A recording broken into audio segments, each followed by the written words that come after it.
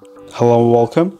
In this video I'll show you how to disable or enable the keyboard backlight on your MSI laptop. So just make sure what F something button is responsible for turning it on and off.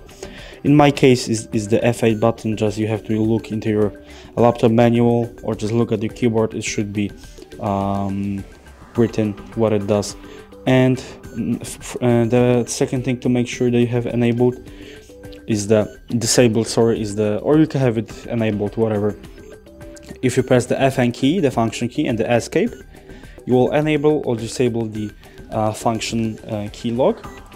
And if you have it enabled, you will have to press every time to use a function using the FN. You have to press the F function key and then F1, F2, and stuff like that.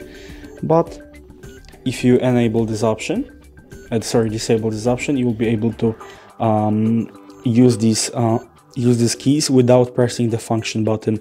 And the same goes for the F8 key, in my case, for disabling the keyboard backlight. So if you enjoyed this video and consider it helpful, leave a like, subscribe, and thanks for watching.